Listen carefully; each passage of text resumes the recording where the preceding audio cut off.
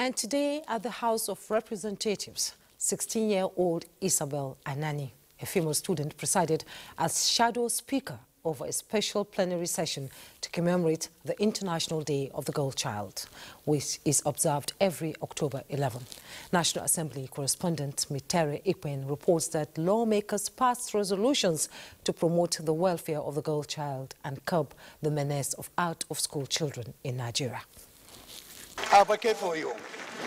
Speaker Tajuddin Abbas vacates his seat to allow Miss Isabel Anani act as shadow speaker, an initiative to honor the girl child. It's the first time a non-member will take charge of plenary, and the pro tem speaker did not disappoint. I want a future where the healthcare system for girls isn't discriminated against due to sociocultural factors that so wrongfully exist. Girls are breaking boundaries, regardless of the stereotypes and exclusion. Ensure the swift passage of bills that seek to protect women and girls.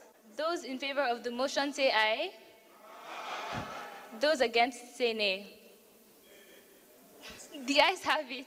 Isabel was chosen for this prestigious role after emerging first among candidates across Nigeria as part of our effort to empower young leaders.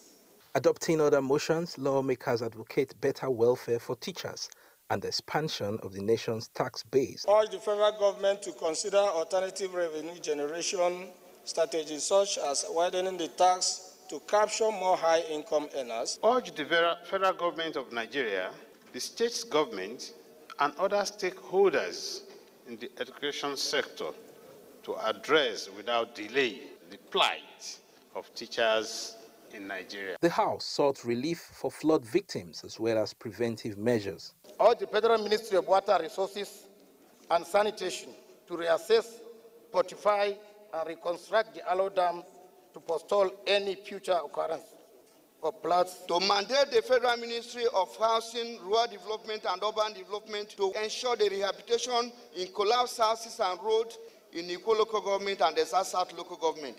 Meanwhile, the House Committee on Disability has been given a 4-week deadline to investigate public building plans without adequate access for persons with disability and make recommendations for further legislative action.